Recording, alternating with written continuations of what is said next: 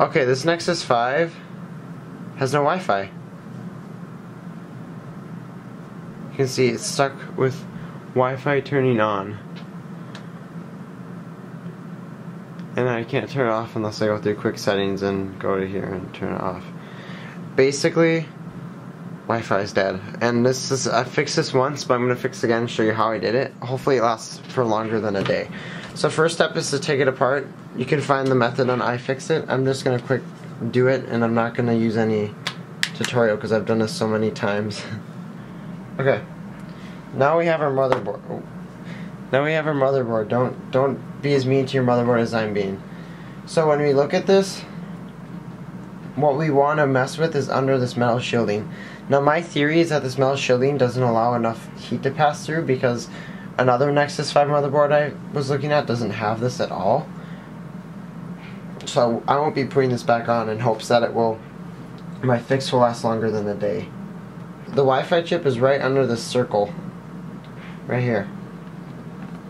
So what we're gonna do now is wrap this whole board in aluminum foil except for this Wi-Fi chip. Okay, now that we've gotten to this point, now let's take a piece of wood or something that we can set this on to where it gets hot, no biggie.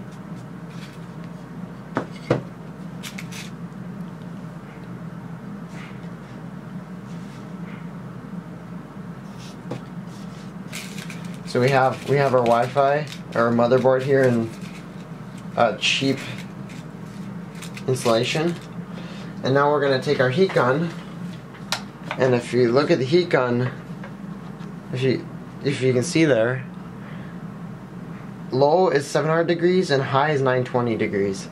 We'd want to be no more than 800, so 700 is okay off what I've researched, so I'm going to stick with low. I figure if I'm a bit colder it isn't too bad, then I'm warmer. And I'm going to be doing this for 8 minutes. And 8 minutes starts now.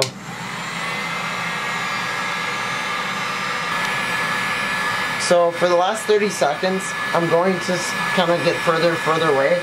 Right now I'm about, I don't know, 3 inches away. I'm going to kind of ease off, not really circulate.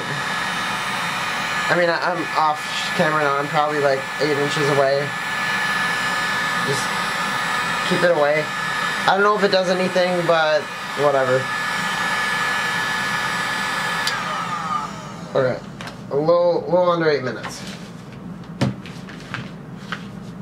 Now, be sure when you put your heat gun somewhere that it isn't somewhere that will like melt anything. Okay, so it's gonna be pretty hot. So let's pull out the tweezers. Just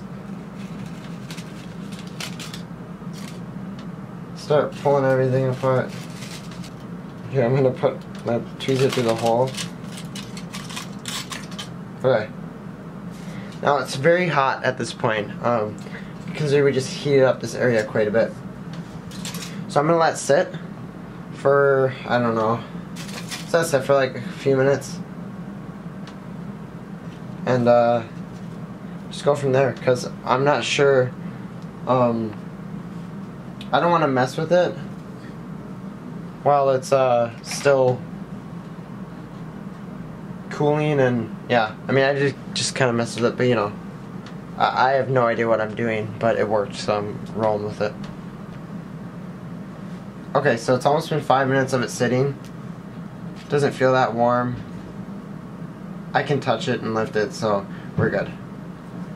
So keep in mind, whenever you do it, you always have these, if you don't take out the camera, you always have the camera things not wanting to go in, so first off, make sure you get under these connectors on these sides here, and then try to get your camera connector through. And I'm not worried about shorting anything because the batteries aren't hooked up, but you know.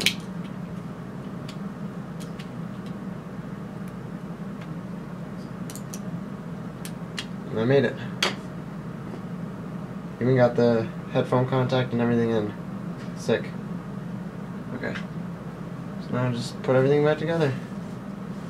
Do the battery last if you can. It's just a good practice. Just for now, I'm gonna put it on without screwing. I wouldn't recommend this, but I'm just putting it on just so the Wi-Fi antenna is hooked up, because the Wi-Fi antenna is on the back. No, I'll screw it in later, but right now I just want to see if it works. So moment of truth, if it turns on, yeah, it turns on, okay. So we didn't fry the motherboard, that's good. And people put this in their ovens for like at 300 some degrees for 8 minutes. Yeah, I figure I did about half the time last time and it lasted a day. We're gonna see what happens right now.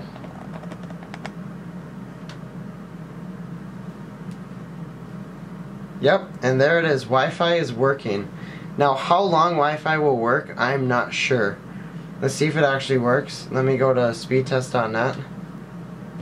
Can you fry your phone off?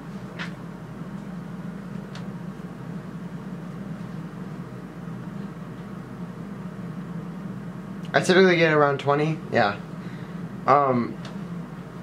So it's clearly working pretty well.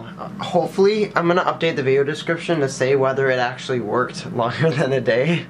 We'll see, but that is how you temporarily fix the Wi-Fi in your Nexus 5. The proper way of doing it would be literally taking off the Wi-Fi chip and cleaning off the old solder and putting new solder on, but that requires some crazy skills, and I don't even have a solder gun, so this is what I'm limited to. Hopefully you have the same experience I did, and good luck.